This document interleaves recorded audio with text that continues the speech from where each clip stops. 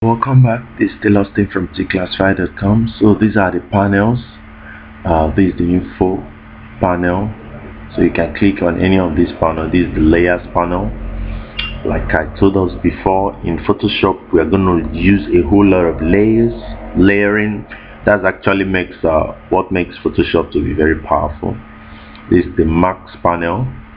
This is the history panel, so that as you're doing your design, you can get back to what you did before. So these are the panels. You can always do a whole lot of things.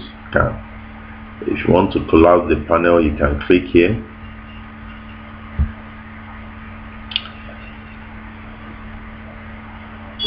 So when you click here, you collapse the panel so that you have a bigger space to work on. So you can do a whole lot of things. So this is just the introduction of what you have in the Photoshop window. Subsequent classes, we're going to start something immediately so that you start learning how to do Photoshop immediately. So maybe I'll just do a little thing now so that we use it to actually learn stuff about what we've done here. If you want to start any design or any work, you can use a picture that you already have in your system, or you can start from scratch.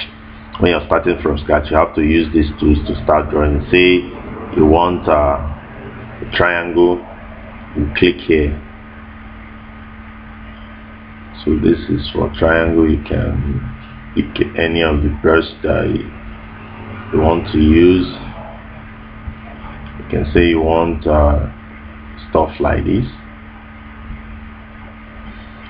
So let's open up a new file so that I can start our work. So I'm going to say to new, open new. So I'm going to just write here Tclass. That's the name of the file. I'm going to just leave the options the way they are and just click OK so that I have what to work with.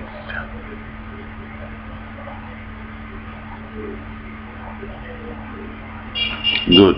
So this the file this is the background I'm working with now. So I'm gonna quickly click here and click the option, the button below, so that I pick rectangle. I'm gonna just draw a rectangle. So if you see this rectangle, you can see that the color here is brown. That's why it's coming brown. Like I told you, this is option 2 because you're using a rectangular tool item. That's why you have this. You can click here to pick other colors for this. See, very simple. That's how you do it. You want to have a letter, write something on it, just click on this. This is the lettering